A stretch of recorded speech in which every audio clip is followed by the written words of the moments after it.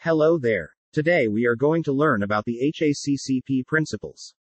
So, let's start the video. HACCP is based on 7 principles, which are the most important steps in writing a HACCP plan. The first 2 steps provide the foundation for the HACCP plan. The remaining 5 steps are the application steps of the HACCP plan and provide the structure for conducting the workings of the HACCP plan in the processing plant. A hazard analysis is a procedure whereby all food processing procedures are examined for their potential to introduce contamination-related risks. The hazard analysis process involves 2 steps. The first step is to identify all potential dangers. Second, the degree of risk that these dangers bring to food safety is assessed.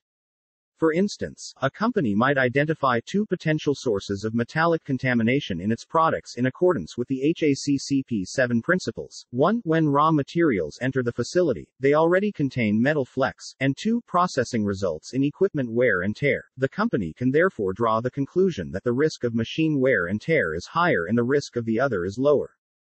A control, a middle step or procedure, is necessary to prevent, eliminate, or reduce the risk of a food safety hazard to an acceptable level. 7 principles of HACCP. Usually, a decision tree is used to find CCPs. In general, the more processing stages that are carried out in a particular food handling facility, the more CCPs will be needed to adequately address contamination risks.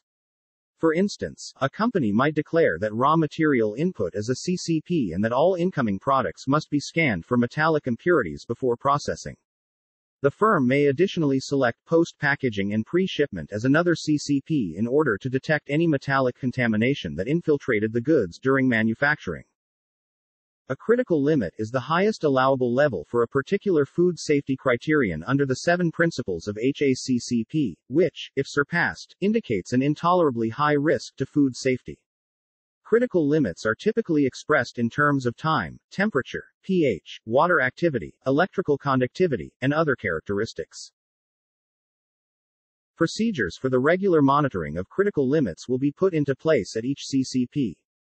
The 7 principles of HACCP processes describe when and how often the measures will be taken, who is responsible for carrying them out or overseeing them, and what instruments or methods will be used.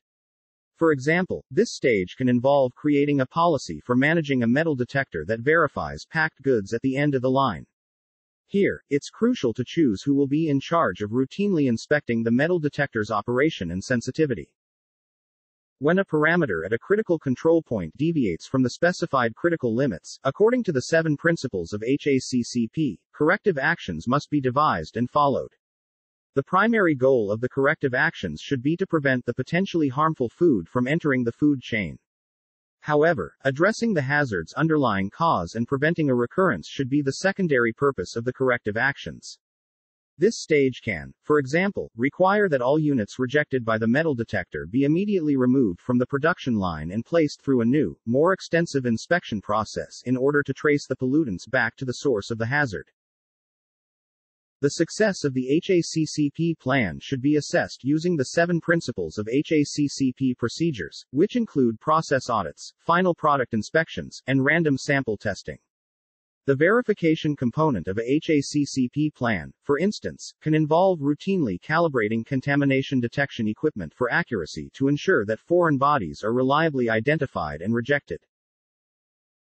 All of the preceding actions should be meticulously documented and maintained on an ongoing basis to show that all food products were produced safely. High-tech contamination detection devices, for instance, have software that automatically generates and maintains reports on each batch that is tested in accordance with digital HACCP. These reports can then be downloaded on a regular basis and stored together with all other papers pertaining to food safety in one spot. The 7 principles of HACCP serve as the foundation for all current food safety management systems. HACCP certification stresses food safety as a methodical approach to preventing contamination worries, moving from reactive to proactive control procedures. The basic objective of any HACCP plan is to ensure that food products are as safe as feasible by ensuring that each step of the food handling process was carried out as safely as possible. By creating a HACCP plan, organizations in the food sector may identify the procedures and equipment necessary to guarantee the safety of their products. Thank you for watching this video. Please visit our website for more details. The HACCP course link is in the description.